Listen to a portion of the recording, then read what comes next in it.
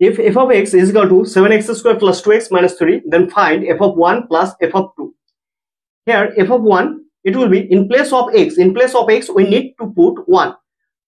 Here f of x is 7x square plus 2x minus 3. So putting in place of x 1, it will be 7 into 1 square, 7 into 1 square plus 2 into 1, 2 into 1 minus 3. It is the expression for f of 1. Similarly, for f of 2, we need to replace x by 2. That is, in place of x, we are going to put 2. That is 7 into 2 square, 7 into 2 square plus 2 into in place of x, put 2 minus 3. It is the expression for f of 2.